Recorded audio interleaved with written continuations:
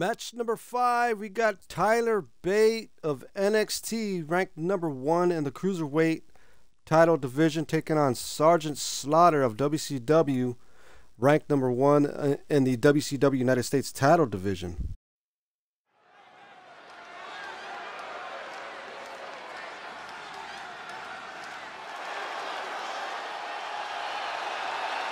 Here is the originator of British strong style. The following contest is scheduled for one fall. Making his way to the ring from Dudley, England, weighing in at 175 pounds, Tyler Bate. Well, Bate made a real name for himself on both sides of the Atlantic. A founding member of NXT UK and now a fixture in NXT in the US. Yeah, do yourself a favor and look up his NXT UK Championship battles against the likes of Gunther and Butch. Some of the best matches in NXT history. Bate has run the show in every form of NXT, but still has much to prove in all of WWE. Well, we have seen time and time again that Tyler Bate has plenty of heart. A pure will to win. It has allowed Bate to defeat much larger opponents. And there's no mountain Bate can't conquer with a little hard work and a little more mustache wax.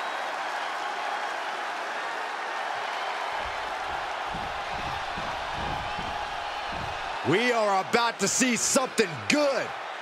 And his opponent from Paris Island, South Carolina, weighing in at 305 pounds, Sergeant Slaughter. The WWE Universe has been counting the days, hours, and minutes for this match to start, and the countdown is almost over.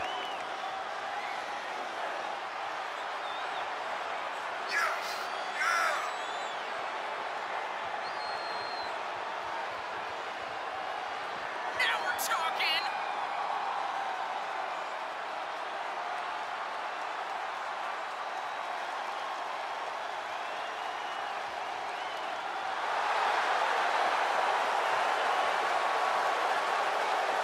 A man who always considers himself main event material, an uncrowned champion. He wants to show exactly why here tonight.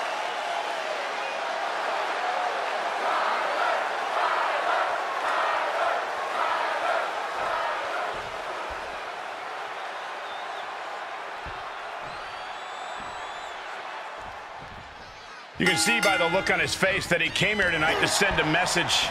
He's certainly determined to prove a point, and that's that he should be on top. Well, he has the opportunity to prove that point tonight, Corey. We'll see if he's all bark. That brings us to Tyler Bate, a UK standout who is one of the top stars in this industry across the pond. Now he's ready to carve out his place in the WWE history books.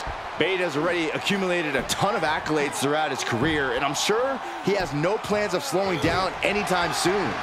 The big, strong boy has all the skills and ambition he needs to be a serious threat to any opponent.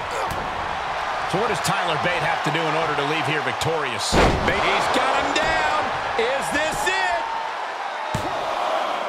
He narrowly avoids the count. And frustration might be starting to set in. With the counter. Tyler is going to look to press on the advantage. Yeah, Tyler getting some newly determined focus. Yes, press! Tyler Bate in a state of distress. Bate has to find an opening and respond. The wind-up and the pitch. Uppercut. And it's a long way down from there. What else are we going to see now? But their opponent thwarts those plans. Clearly waiting for that. Shoulder tackle. Jarring impact. He is just reeling from that offense. Yeah, Cole, but at this point in the match, you still haven't lost the edge. Placing them right where they want them, into the corner. Lariat. Good Lord. That was nasty.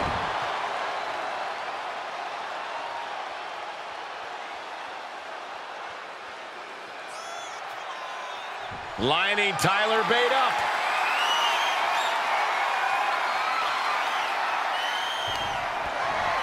Cobra clutches in. Cobra clutches in. Fading. Oh, backbreaker 2. Pin. Can Bate recover from that? And that's all she wrote.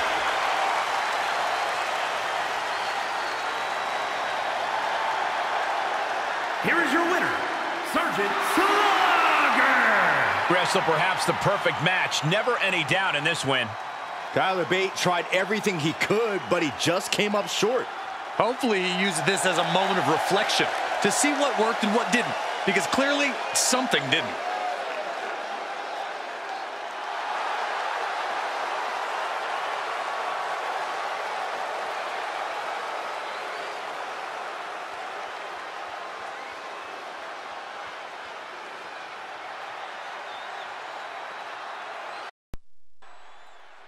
And Sergeant Slaughter just manhandles Tyler Bate, winning via pinfall. And that also is a second win for WCW. All right, we're halfway through this card, and so far it's WCW 2 victories, AEW 2 victories, and 1 victory for Monday Night Raw. Now remember, if there's a tie between wins between wrestling promotion, then it goes to scores, and scores are done by the way you win the match. Of course, pinfall and both pinfall and submissions are 1 point. KO is 2 points, but the difference between pinfall and submission is a strong 1 point, and pinfall is a low 1 point. So if it comes to a tie and score, also one wrestling promotion has 2 wins by submission, the other by pinfall, then the submission points will outpoint the pinfall, even though they're both 1 point. Okay, on to the next.